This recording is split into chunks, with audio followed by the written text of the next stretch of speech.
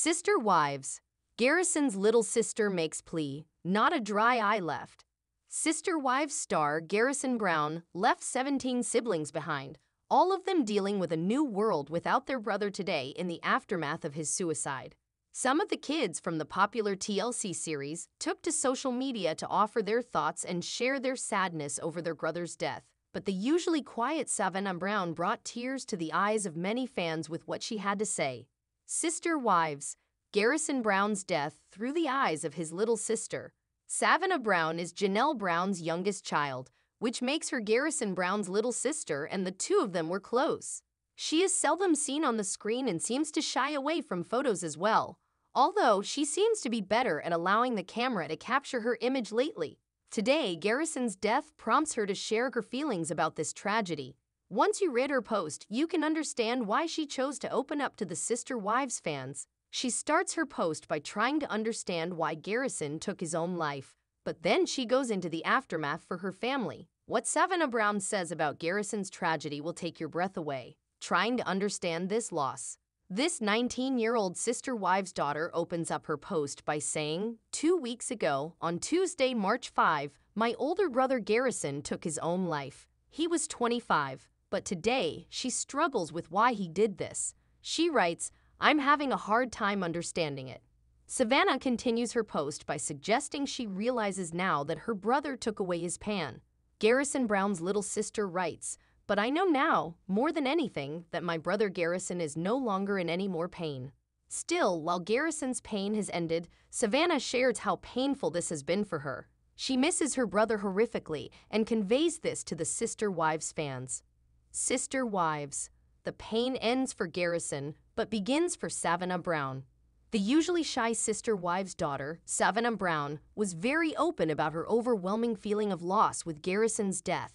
The picture she posted above with her message was Garrison Brown, her big brother, holding her as a baby. Then she shared what she experienced daily with her big brother now gone. Savannah feels this loss even as she looks out the window to see cars go by. She writes, every time I see a car that looks like his on the road, I briefly wonder if it's him on his way home from work before I am reminded that he is gone. It sounds like Garrison and his little sister shared a favorite sandwich. Savannah continued her post, when I meet PB and Jace, I am reminded of him. Sister Wives fans have seen Garrison's photography. Some of his photos focused on the stars, so it's easy to see what his sister means about the night sky. She writes, when I look up at the night sky, he is there. Savannah warns against ripping a hole in your family. Next, this Sister Wives daughter addresses anyone contemplating suicide today. What she says pulls at your heartstrings. Savannah makes a heartfelt request. I deeply hope that anyone who may be reading this never underestimates how big of a hole their loss would leave. She continues, persevere for the sake of your family, for the sake of your friends, for the sake of the ones who love you.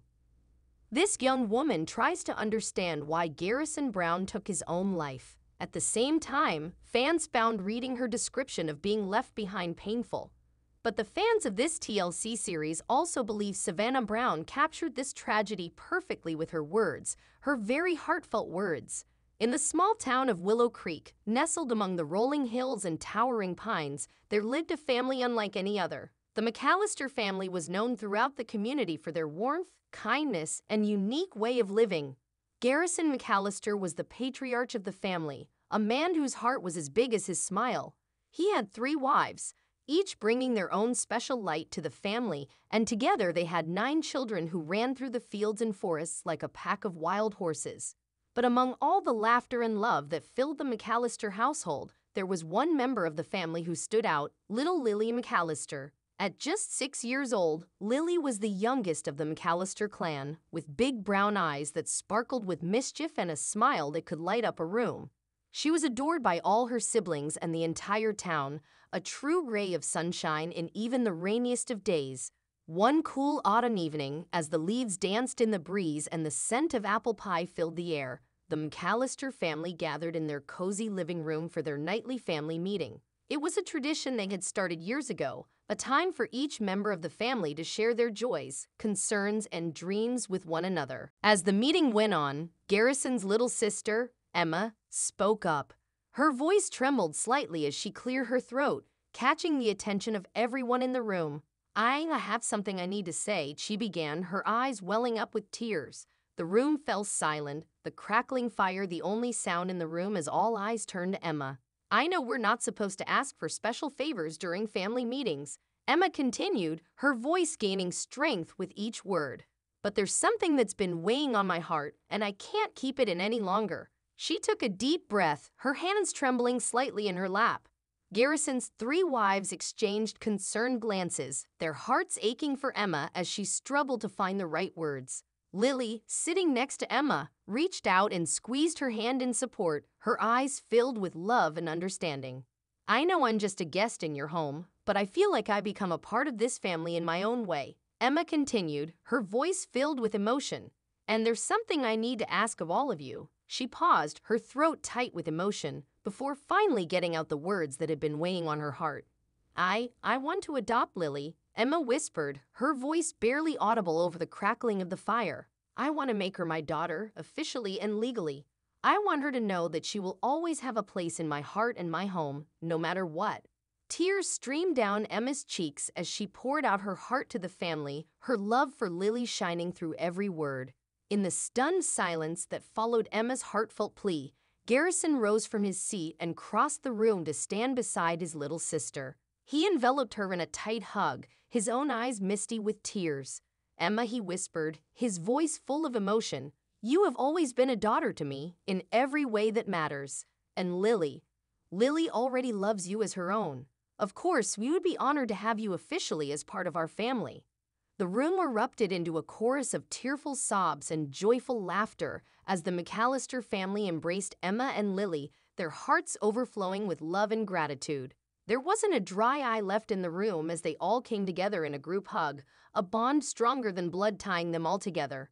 And as the fire crackled and the apple pie scent lingered in the air, the McAllister family knew that this night would be etched into their hearts forever. For in that moment, they could witness the true power of love, a love that knows no bounds, that transcends blood ties and legal documents. A love that makes a family out of the most unlikely souls, binding them together in a bond that can never be broken. And so, in the small town of Willow Creek, the McAllister family continued to live their extraordinary lives, each day filled with laughter, love, and the unshakable knowledge that they were all bound together by something far more powerful than mere genetics. They were bound together by the pure, unbreakable bonds of love, and not a dry eye was left in the town that night as they basked in the glow of that love, a love that would light their way through even the darkest of nights.